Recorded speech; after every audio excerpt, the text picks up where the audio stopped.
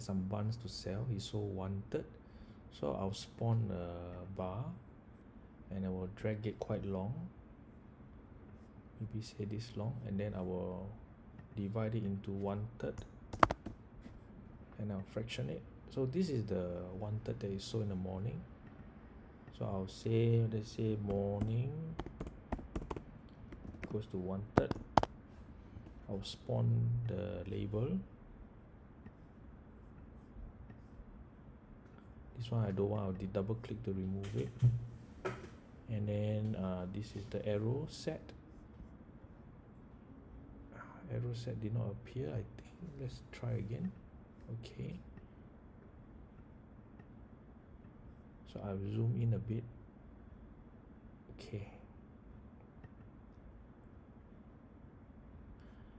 So this is the morning 1/3. And in the afternoon in the afternoon he sold another 2 out of 6, which is actually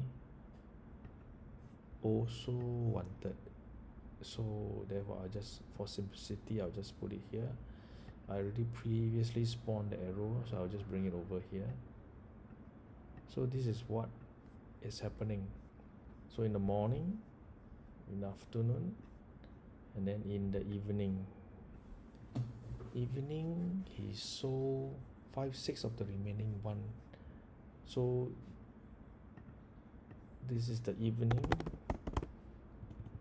he sold 5/6 of the remainder. So the remainder is another 1/3. So I'll spawn the arrow, spawn the text, drag the arrow over here. So he have sold some amount here. So if you want to have a better estimate, you can spawn another bar, and then you can click 5 out of 6, and then it will divide it into this portion here.